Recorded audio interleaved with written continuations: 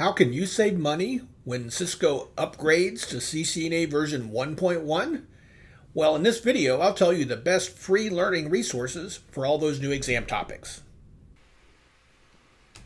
I'll give you an overview of the new version 1.1 exam topics that add content. I'm going to ignore the exam topics that change and remove content. So I'm telling you what new to learn.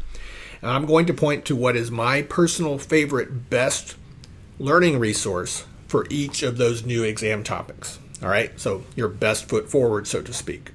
Now, the blog post is going to link to other learning options as well, and it may expand over time because it's way easier for me to update a blog post than it is to update this video, right? Then in this video, I'm assuming that you may have bought my edition 1 books about the older blueprint. They have covers like this. The covers don't say edition 1 or first edition, but they were.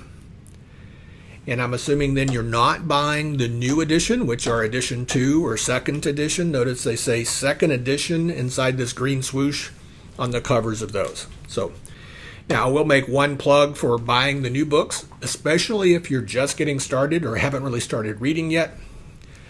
We added content for the new blueprint. We added content for that interim set of blueprint changes. We rescoped some exam topics and expanded what we covered, and we modernized a lot of topics as well. I've got a video about that. Look in the show notes for the video link that tell you about that. All right, so enough about that. The rest of the video, I'm assuming you're not spending on the new second edition books. What do you do? First up, we've got this brand new exam topic, 2.5D. And because it's a sub-item, it doesn't list a verb, it just lists the nouns that you see here. 4 different spanning tree protocol topics, so we need to cover those. The main item, or the main exam topic, uses the verb interpret. So you need to understand the concepts. But honestly, interpret gets into the possibility of, well, interpret by looking at command output, which means you need to know verification commands. And weirdly enough, several of these require you to understand configuration in order to make sense of the verification command output. So config and verify would be a better verb to think of for these. And honestly, I looked around for good free learning tools for those and decided I'm just going to go ahead and make YouTube videos on them. So in the later weeks in August 2024, I'm going to do a series on these new exam topics. There's the YouTube channel. It's the one you're probably watching this video in right now. They'll be in the CCNA Reading Break playlist. There'll be one on PortFast, which is not in exam topic 2.5D. It's in 2.5C, but it's related to several of these other new topics. And then one video each on the 4 new topics in exam topic 2.5D. Next up, exam topic 2.8. As a reminder, we've got this blue set of words up here that expands from wireless devices only to all network devices in the scope of CCNA, and this other phrase at the end, and cloud managed. So let's think of it as 2 changes because of the wording. So first off, that first change, I think, opens up one topic of how do you gain HTTP access to just a Cisco router and switch. All right, so if you look at that wording, it includes routers and switches now, and it had HTTP and HTTPS in that output. And I looked around and I didn't find any CCNA level appropriate great resources. Found some good ones, but not great ones. And it's a very small topic, so I decided just to teach it to you right here, right now in this video. Ready? Here you go. You got a computer, it's got a web browser like your laptop that's sitting at your desk. There's an IP network, and here's a switch you're wanting to manage. So you configure commands like these at the bottom of the page. You enable the web server feature in the switch with this command, and it enables HTTPS, HTTP secure, by the way, which is better than just HTTP, of course. This command says I'm going to authenticate when I connect to the web server, or when users do, with local usernames. And here's the username global command that defines a username and password. Very easy to guess password. And it includes this keyword you probably haven't seen before that says privilege 15. Now, privilege level 15 is a way to tell iOS, I want this user when they log in to be in privilege level 15, which is the same as privileged mode or enable mode if you prefer. So this user, when they log in, Wendell, they'll be, quote, in enable mode and have all the power that they would want to have available. So just these 3 commands, plus the switch needs to have its IP settings configured. So that's the config. You can memorize the style of those. And what does that enable? You can connect with the web browser to the switch and configure it and verify and that kind of thing. Here's a screenshot of what you see on a Cisco 9200L router right now. It's got a dashboard. It's got a menu over on the left. I believe that would be 9200 switch, by the way. Sorry about that. And here are the switch ports with green and orange colors for them being up and at different speeds, gray when they're not up, that kind of thing. Now, you might look at this and think, oh my goodness, I've got to start memorizing a lot about the user interface. No. The way the exam topic is wording, it's about describing all this. So if you get the basic idea, that's great. This user interface differs from Cisco iOS version and Cisco models and device types. So they're not asking you to know the trivia of every detail of what you might see in this web interface, just to get the idea that, hey, yeah, you can use a web browser to connect to a Cisco router or switch to configure it and to verify. For instance, if you go over here to the configuration tab, you'll get a list of some of those same familiar things like spanning tree, Ethernet, VLANs that you might want to configure. And we've done that with the CLI before, but here you could do it from this web user interface. So it's kind of a cool tool. If you have some real gear and lab, you definitely want to go configure and play around and experience this. In my latest testing, Cisco Packet Tracer doesn't support this. Now the second phrasing change in exam topic 2.8, it opens up the possibility of Meraki. All right, so what is Meraki? It is a cloud managed service and devices. So cameras, switches, wireless APs, routers, and the like, where instead of connecting to the CLI of every device and configuring them, you connect to a web portal in the cloud, and all your configuration happens there. That configuration gets loaded down into the devices at your various sites, and they operate independently of the portal once they're configured, but the configuration and management process happens with this cloud managed service. So I looked around for some tools for that, and I found this YouTuber. That's their handle on YouTube. And in the description, I've got links to a couple of the videos that I think are spot on. This fellow does a great job of describing Meraki, but he's got good style, and he's got a couple of videos that are the right level for what you need for CCNA. Artificial intelligence makes it to Cisco certifications, and they start in CCNA. Yeah, amazing, huh?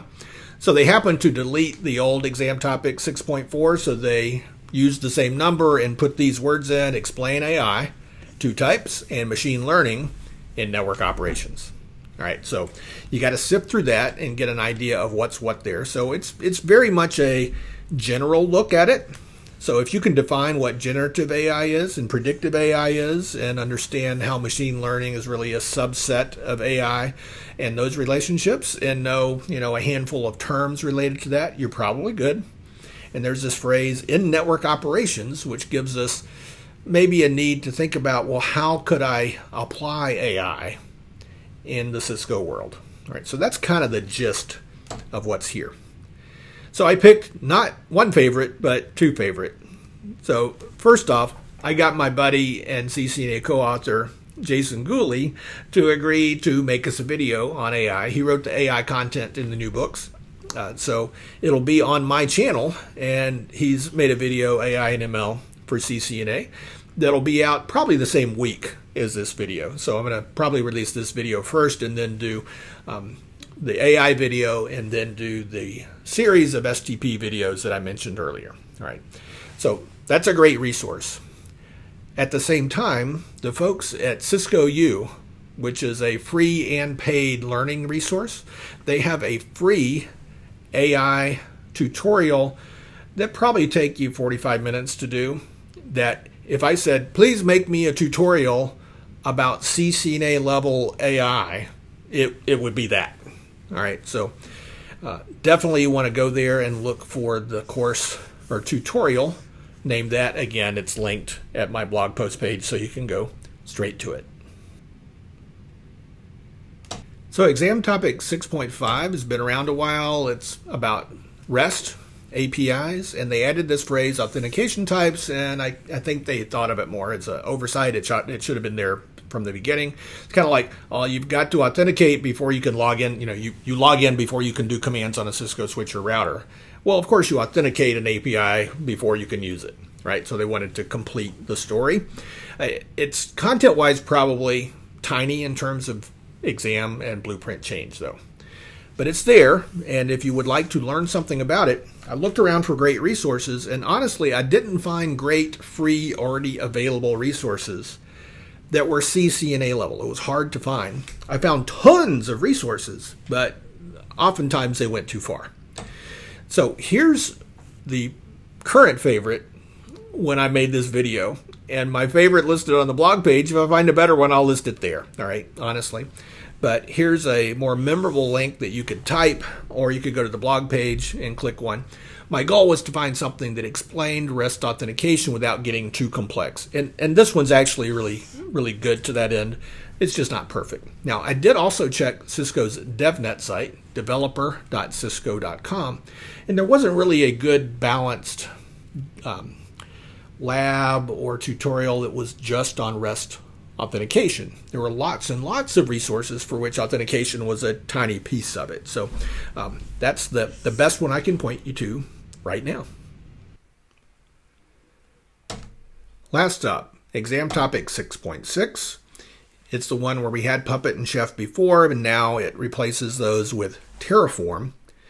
And what does that do for us? Well, turns out to learn it, if I had ordered up, say, a Cisco Live presentation that was CCNA level comparing Ansible and Terraform, there is one. So it's about 45 minutes. It's titled DevOps Tools Fight for Relevance. It's kind of a catchy title. I sat there in the space at Cisco Live in June 2024 and listened to Adrian deliver it. It's a wonderful session. So there's the session number, and it basically takes you through Ansible, gives you the features, and then compares Ansible to Terraform, and that's perfect for what we need for the exam topic. So you can go to the blog site and click the link to find it, or if you just go to the Cisco Live site, even to the on-demand part of the site, if you don't have a login yet, you can establish one. It's free, and search on DevNet 1280, and you'll find the session, and you can watch it. So what else should you learn? Well, I gave you my 6 favorite things to point you to for the new content. There were 5 exam topics that changed, and one of those really was 2 changes all within one exam topic. But there was a time, way back toward the end of 2022, when Cisco changed the blueprint. They didn't announce it. They weren't being malicious or tricky or anything. Most of the changes were just changes of the wording that honestly didn't change the meaning. But a few of the wording changes, in my humble opinion, changed the meaning and expanded the meaning of the exam topics. And more importantly, they expanded the meaning beyond what I had covered in the Edition 1 books that came out toward the end of 2020. So between the original blueprint that existed when the books most recently revised for Edition 1 and this interim blueprint update, there was a difference, so I needed to do something about that. And we created some content based on those changes. So when we just talked about for the last 5 or 10 minutes, some free learning resources, those are for blueprint changes that happened between this interim update and 2024 over here. But what about this content? What if you have my Edition 1 books? Well, I just told you how to study for the new topics over here.